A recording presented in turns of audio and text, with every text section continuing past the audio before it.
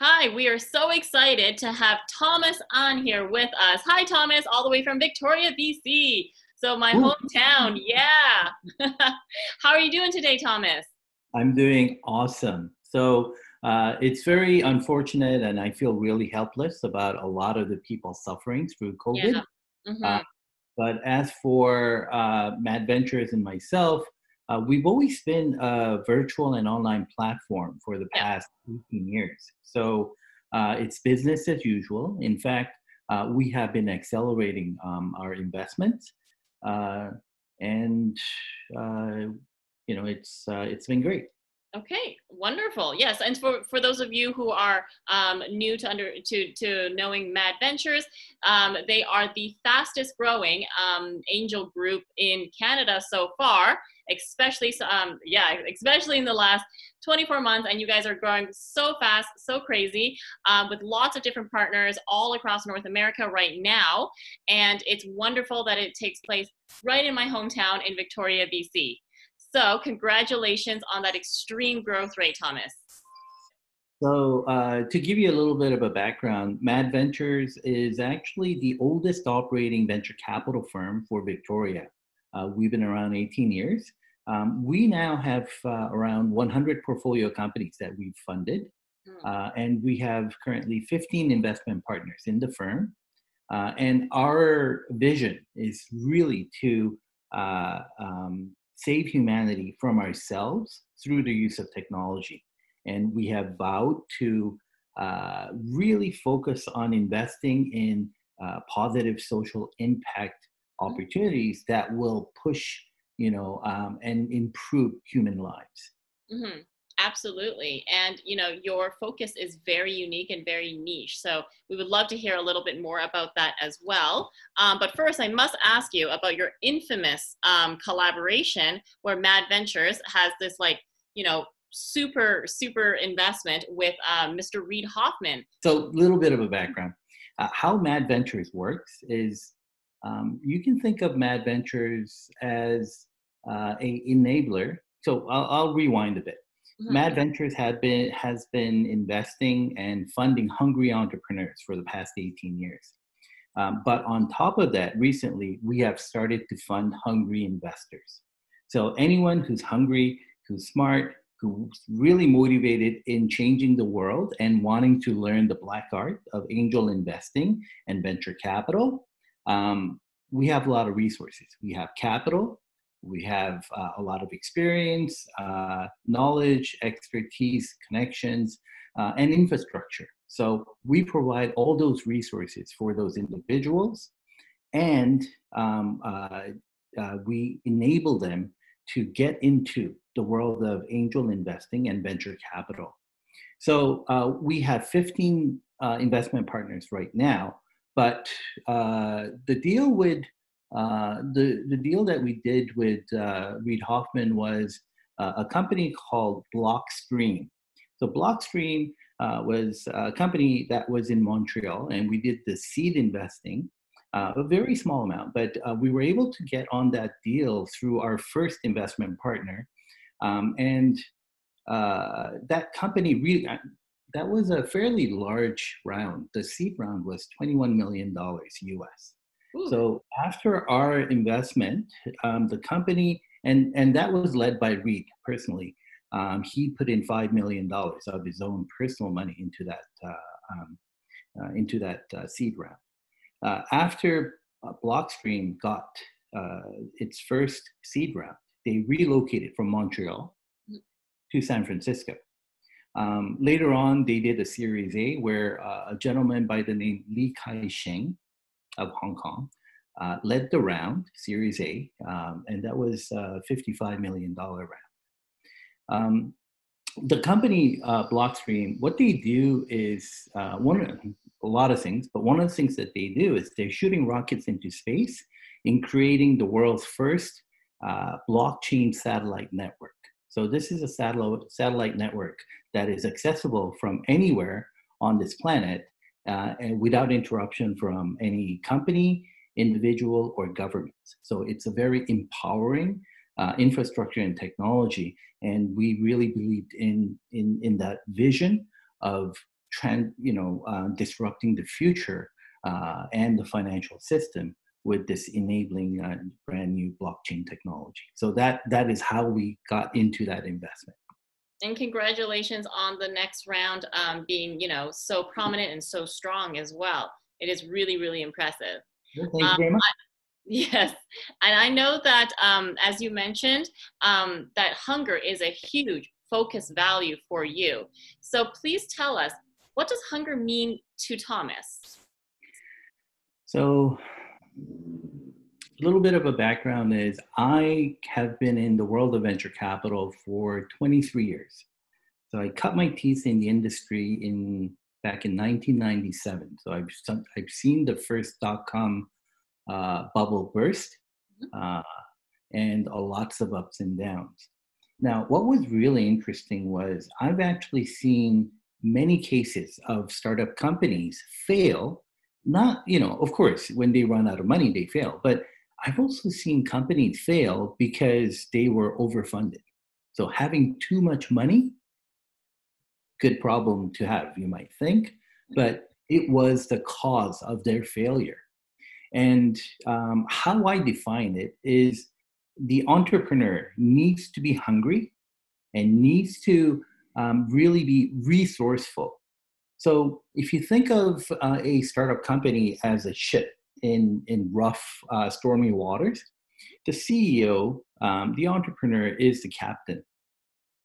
And when there's obstacles coming in, you need to navigate your ship around those obstacles. And if you're overfunded, you go like, oh, build a very big ship. We're going to go through that iceberg, and then look what happened to Titanic, right? So entrepreneurs need to be resourceful. They need to be hungry. They need to constantly learn and really figure out how best to get to their goals and their objectives with limited resources. And that's the critical piece that we want to look at Mad Ventures. It's definitely so interesting that you point out, of course, these things that maybe first time fundraisers don't know, how being overfunded, it could be a huge, huge killer for you. So great that you brought that up, and, great hard examples for us to have as well. So thank you so much, Thomas.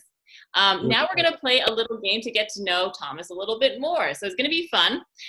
Basically, what we're going to do is we're going to play the game called Hey Robot. So here you see my Google Home. And what we're going to do is going to be kind of like the game Taboo, where we say words and, well, actually, we say descriptions, and then we're trying to get the Google robot to say the word in any way. So I have picked Victoria-themed words for us to play with as a tribute to our hometown. So hold on. All right. So the first word is salmon. So think of what you would make Google say, or ask Google a question without using that word, but get him to say it. Would you like to go first, Thomas? You bet. Hey, Google, what fish should I have for breakfast? Here's a summary from the website cheatcheat.com. Fatty fish. Fish like salmon and mackerel are among the best protein choices you can make thanks to potent levels of omega-3 fatty acids. Hey, Google, stop. How did you know that breakfast was going to be the thing that he was going to say? Well, I mean, when I think of fish for breakfast, there's the salmon. The cream cheese bagel one, right? Exactly, yeah. Ah, very good, very good. So yeah, so being in Victoria, we have the opportunity to have beautiful, fresh Pacific Coast salmon, and it's wonderful. I miss it every time I'm away, and we have a huge variety as well. So spoiled with salmon over there. The next word is going to be a little bit tricky. So one of our biggest, most famous landmarks is, of course, the Empress Hotel. So Empress is the next key word. So Thomas, you are a reigning champion. Would you like to go first? Sure. Hey, Google, where is the oldest hotel in Victoria? The address for Abigail's Hotel is 906 McClure Street, Victoria. Hey, Google, BCE. stop. Okay, I missed that one. Hey Google, what are other words to say queen? Here are some synonyms for queen: monarch, sovereign, head of state, ruler, crown. Damn it. Really thought I was going to say it. Okay, what do you think? What would your next guess be, Thomas? Hey Google, who would be the marriage partner for a emperor? Sorry, I don't have any information about that. Okay. Try again. Maybe just rephrase the same thing. Hey Google, who would be the wife of an emperor? Empress. On the website study.com. Hey Google, stop. Very UNO, good. UNO. You were very good at this. Okay, so we'll try one more, and the word is Victoria. Okay, so you can go first, Thomas. No, I'll let you go. Okay. Hey Google, what is the capital city of British Columbia? Victoria is the capital of British Columbia. Hey Google, stop. I would be very upset if there was another British Columbia, like somewhere in a different country, and I just didn't know it this whole time. Good job. Good job.